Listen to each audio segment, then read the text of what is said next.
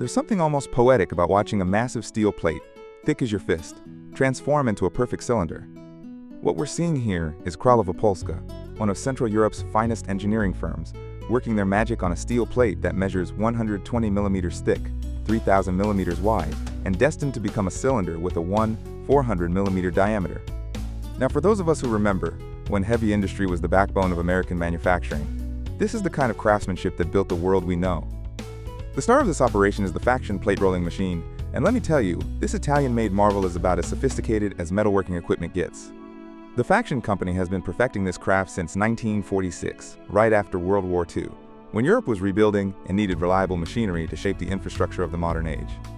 The machine operates on a 3-roll pyramid principle, which has been the gold standard for heavy plate rolling since the Industrial Revolution, though the precision we're seeing here would astound the craftsmen of that era. Here's how this beautiful process unfolds. The steel plate, which has been preheated to reduce brittleness, gets positioned between 3 massive cylindrical rolls arranged in a triangular configuration. The bottom 2 rolls are the driving force, rotating in synchronized harmony to feed the plate through, while the top roll, which can be hydraulically adjusted with precision down to fractions of a millimeter, applies the downward pressure that creates the curve. Think of it like rolling out dough, except this dough weighs several tons and could support a building. The operator, working from a computerized control panel that would look right at home on a spacecraft, inputs the desired diameter and thickness parameters. The machine's sophisticated sensors continuously monitor the bending radius, making real-time adjustments through hundreds of hydraulic cylinders.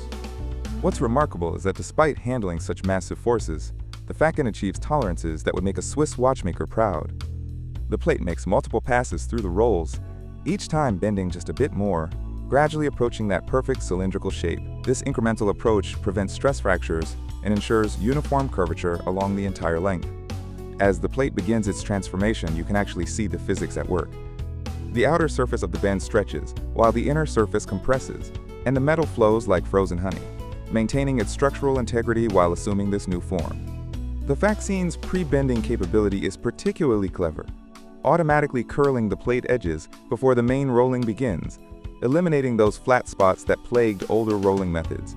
Back in the 50s and 60s, achieving what this machine does in one setup would have required multiple operations and several different machines. Now we're watching it happen in one continuous, choreographed sequence that takes the better part of an hour but produces results that'll last generations.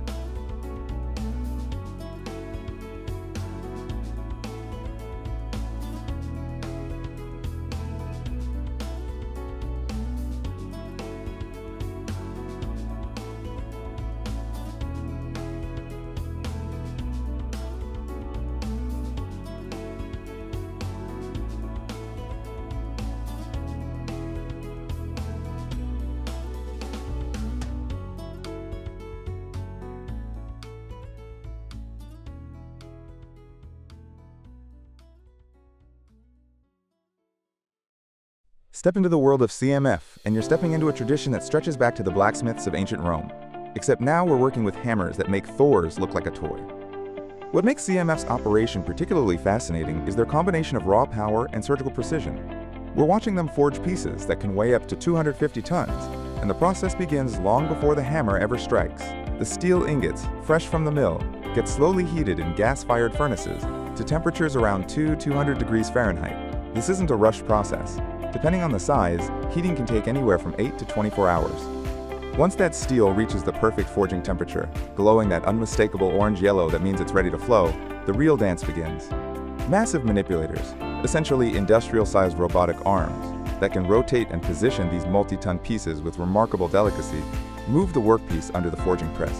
CMF uses both hydraulic presses and mechanical hammers, depending on what the job requires. The hydraulic press applies slow, sustained pressure, perfect for ensuring the force penetrates deep into the core of the piece, eliminating any internal voids or inconsistencies. The mechanical hammer, on the other hand, delivers rapid blows that shape the surface and create specific forms. The forging master, a craftsman whose skills take decades to develop, orchestrates this symphony of heat and pressure. Between each strike or press, the piece gets rotated, repositioned, and sometimes reheated. It's called open die forging, because unlike closed die work, where the metal gets squeezed into a specific mold, here the craftsmen are literally sculpting the metal through repeated blows and pressure applications, gradually coaxing it into the desired shape. Each impact refines the grain structure, making the steel stronger and more reliable than anything you could achieve through casting or machining alone.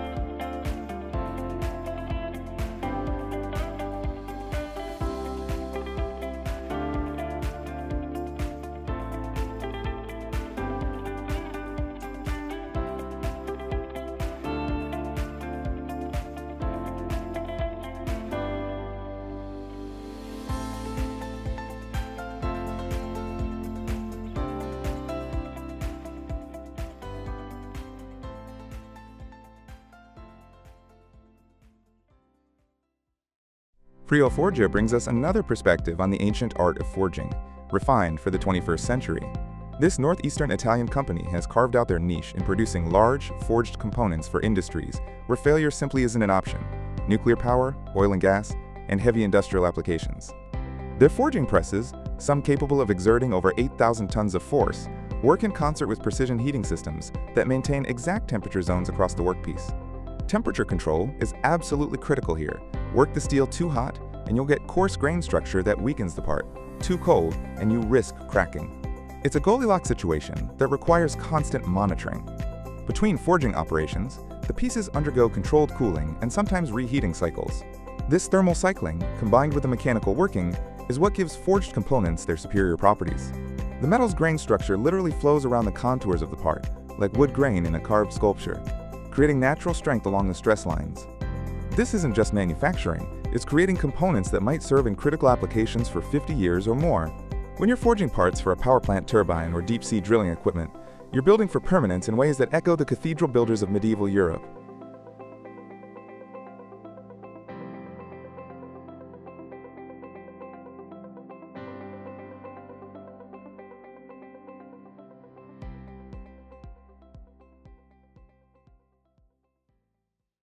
Now we're looking at precision on an entirely different scale with Rafamet's UBF112N machine tool, and folks, this is where old-school craftsmanship meets space-age technology.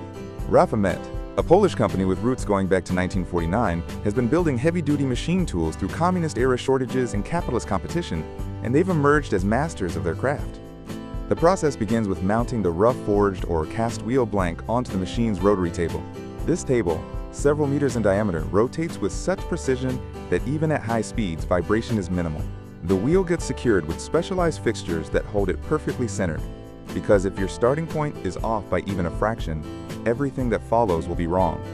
As the table rotates, the cutting tools, held in a vertical ram that can weigh as much as a small car, descend and make contact with the spinning metal. These aren't ordinary cutting bits. They're specialized carbide or ceramic inserts designed to maintain their edge even when shaving away hardened steel at temperatures that would melt butter. The cutting generates enormous forces, which is why the UBF112N's frame is built like a fortress, cast from single pieces of iron that provide the rigidity necessary for precision work. What's remarkable is watching the machine work its way around the wheel, creating that perfect profile that'll eventually roll on thousands of miles of track. The computer numerical control system guides every movement, but there's still an operator monitoring everything, ready to adjust feeds and speeds based on how the metal is cutting. This blend of automated precision and human judgment is what separates good machining from great machining. And it's a tradition that connects today's operators with the machinists who built America's industrial might generations ago.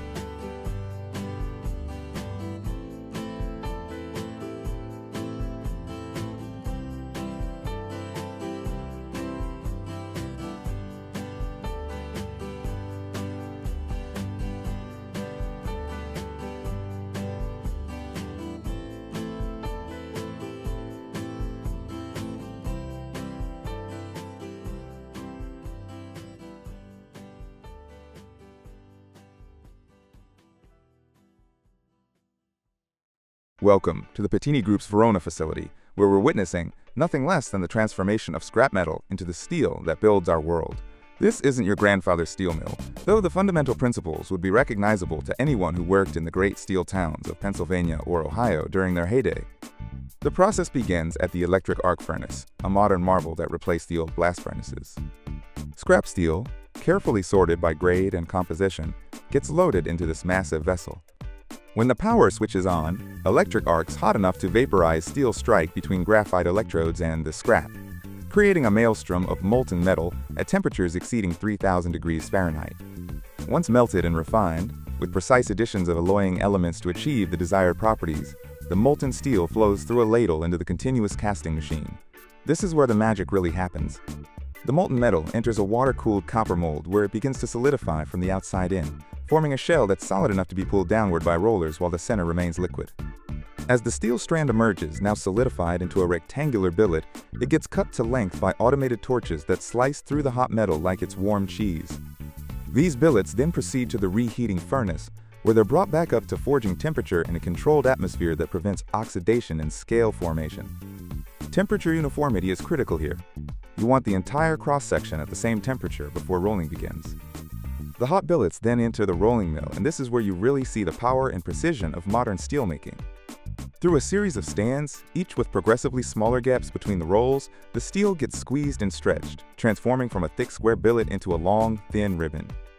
The forces involved are tremendous, thousands of tons of pressure, yet the tolerances achieved are remarkably tight. Water sprays cool the steel between stands, and the whole process happens at speeds that would be dangerous to watch up close without protection. The final product, steel coil that might end up in everything from automotive components to construction reinforcement, gets wound onto massive reels. Each coil represents tons of steel, perfectly uniform in thickness and properties, ready to be shipped to manufacturers around the world. What we're watching is industrial efficiency that would have been considered impossible just a generation ago, yet it's built on metallurgical principles that go back thousands of years.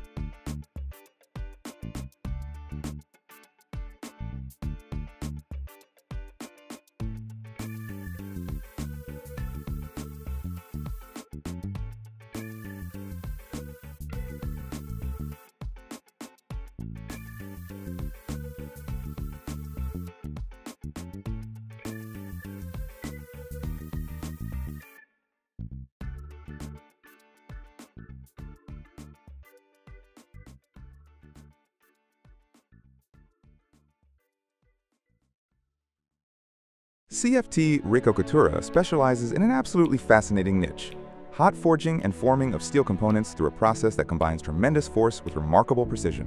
What makes their operation particularly interesting is how they've adapted traditional forging techniques to produce complex automotive and industrial components at volumes that would have been unthinkable in the old days of small batch custom forging.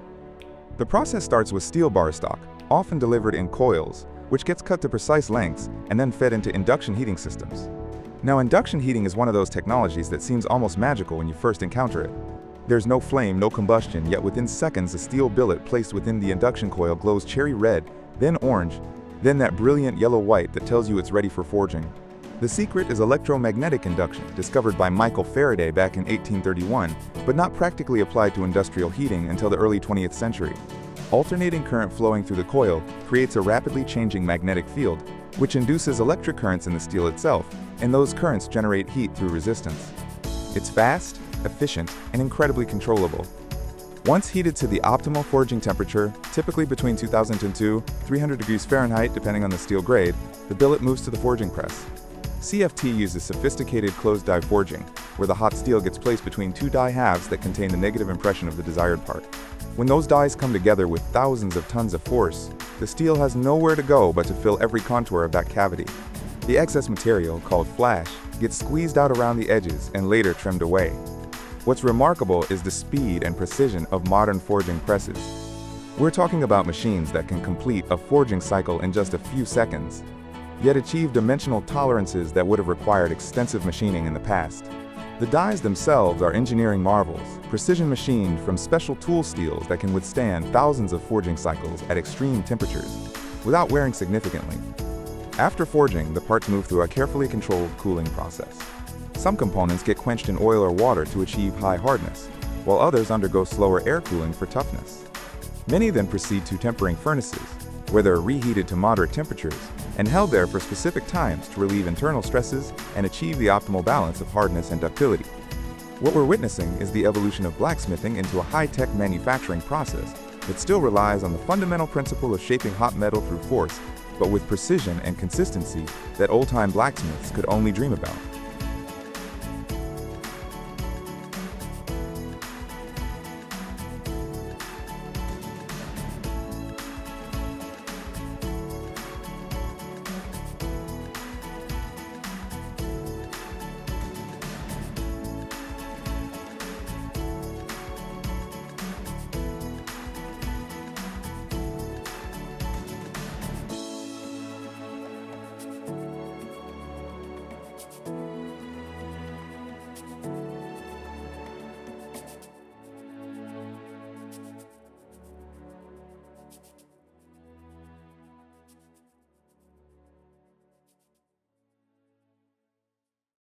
There's something deeply satisfying about watching skilled craftsmen build storage tanks, and DEEL tank infiltration systems shows us how this essential work is done right.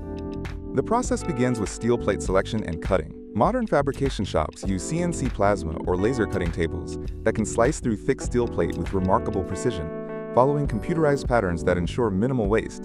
But before any cutting happens, there's careful layout work, determining how to nest the various components to get the most out of each plate.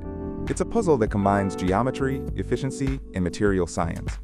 Once cut, the components move to the rolling and forming operations. Tank shells typically need to be cylindrical, which means flat plates must be rolled into curves using 3 roll plate benders, similar to what we saw earlier. The edges of these rolled sections then get prepared for welding, usually with beveled cuts that allow the weld to penetrate fully through the material thickness. The welding process is where craftsmanship really shines. Tank fabrication typically uses submerged arc welding for the main seams, a process where the arc operates beneath a blanket of granular flux, protecting the weld from atmospheric contamination while allowing for deep penetration and high deposition rates. End caps, whether they're flat, dished, or hemispherical, get fitted and welded on, and then comes the real test, hydrostatic testing. The completed tank gets filled with water and pressurized beyond its working pressure to verify integrity. Any leaks or weaknesses reveal themselves here rather than in service, which could be catastrophic. The final steps include surface preparation and coating. Depending on what the tank will hold, it might receive specialized linings or external coatings for corrosion protection. What we're watching is the creation of infrastructure that might serve faithfully for decades, silent and reliable.